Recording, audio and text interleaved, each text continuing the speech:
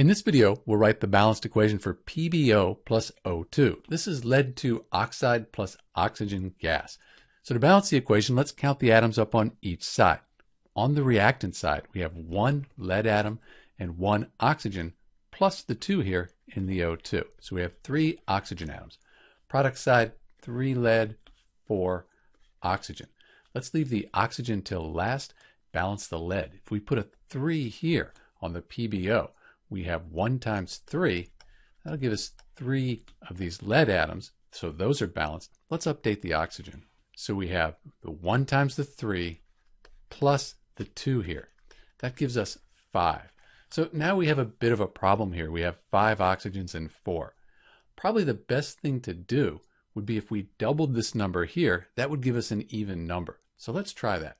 So instead of 3, we'll put 6 here, and then let's update these numbers here. So we have 1 times 6, we have 6 lead atoms. 1 times 6, that's 6 oxygens plus the 2 here. So now we have 8.